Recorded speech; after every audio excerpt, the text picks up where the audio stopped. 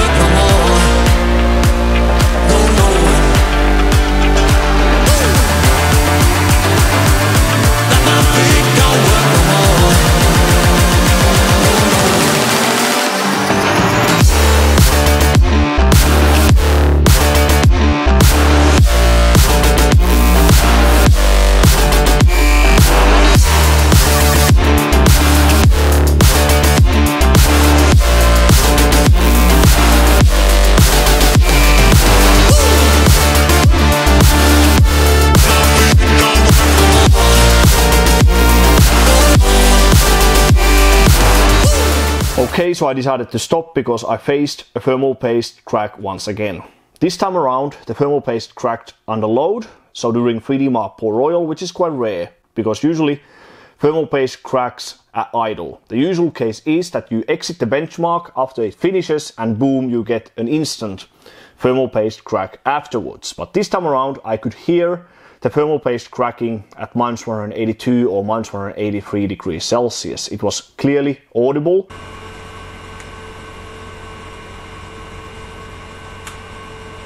And it's quite rare if you see that happen under load.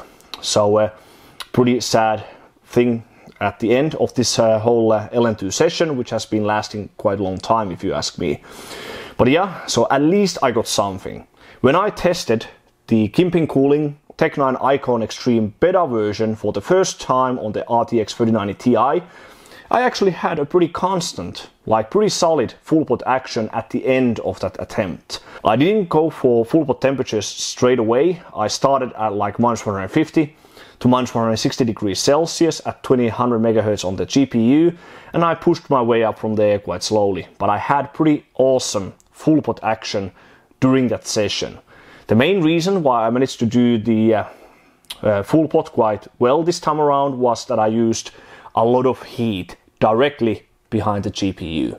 So the heat definitely helps. It helps the card itself, so the PCB and the backplate, to stay at positive temperatures, and I think it reduces the amount of PCB bending that can occur when you run the GPU at very cold temperatures. One thing that you definitely need the heat for is to maintain warm enough temperatures on the memory chips. So if you don't have the memory chips at reasonable temperatures, your performance will be awful. And that's the main reason why RTX 3090 Ti GPU model has been behind the normal 3090 in many of these 3D tests, especially 3D Mark Pro Royal.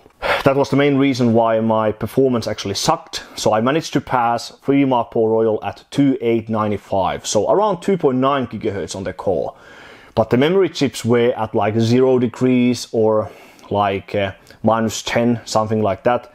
And the performance was very bad. So the score was only like a bit under 19,300. If I had the very same heat gun setup as right now, my performance would have been close to 20,000 points in 3D Mark Pro Royal. So I think it's a combination of many things.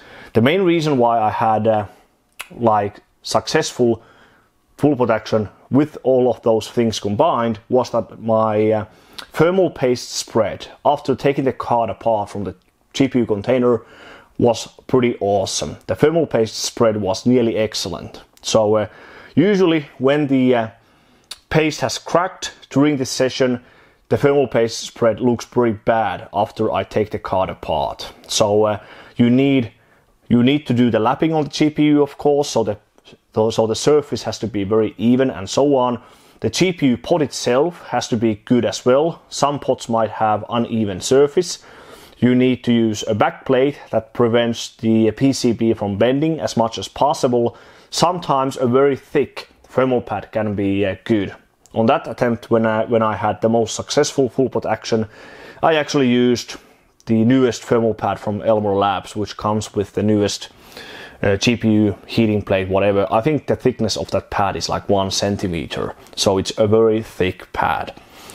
But yeah, at the end now I had the same end result, even with 3mm thermal pad and 1 centimeter thick thermal pad. So the mount itself has to be perfect, and of course thermal paste varies as well. The pink thermal paste from Thermal Grizzly has been the most solid, both performance-wise and thermal paste cracking-wise this far when it comes to pushing these cards to full pot temperatures. So yeah, I used these very last attempts to get some decent score on the 3D Mark Pro Royal, but no luck this time around. Even the good guys like Bizo, even Clemens or Sense, and even the guys who run these tests for Galaxy usually, like OGS and Ralph, even they do crack from time to time, or sometimes quite often. Bizo thinks that the GPUs vary. Some cards might crack much easier than others. Could be, but it's pretty hard if you ask me, like putting all these things together. But you need to use a lot of heat on the 3090 Ti, a lot more than on the RTX 3090. I purchased this Makita heat gun just for this attempt, and with this model you can actually vary the temperature quite well. And when you put the heat gun on the second position, the fan speed isn't too like fast compared to some hair dryers, for example. So you don't want the fan speed to be too fast, if you ask me. So I think this heat gun is pretty perfect for the task. But yeah, so I don't have much LN2 left, so I might need to visit this thing later. I need to check the GPU surface a tiny bit more. But yeah, that's it pretty much. So world record score in GPUPI 32 billion. I actually didn't try 1 billion in the older version of GPUPI, as that doesn't reward points anymore on hardwarebot.org. The frequency for that would have gone well over 3 GHz. So the only reason why I would have wanted to test that is that I would like to see over 3 GHz broken on the 3090 Ti. It should be quite easy if you ask me. So yeah, so that's pretty much it. So at least we got some experience and testing going on with the RTX 3090 Ti. The Ti is definitely better than the normal 3090 if you can maintain the efficiency you have at air cooling and on water cooling. With the very high GPU clock speeds, the end performance should be through the roof, if you ask me. So if we had the same efficiency as on water at 2.9 GHz, the 3D Mark Pro Royal score should be well over 20,000, like 20,300, maybe 400, somewhere around that mark. But yeah, if you like to see this world record broken, if you like to see my testing and hear about my experiences and my tips for full pot temperatures, then please give me a thumbs up and subscribe to my channel. And thanks for watching one of my videos once again, and I will see you on the next one.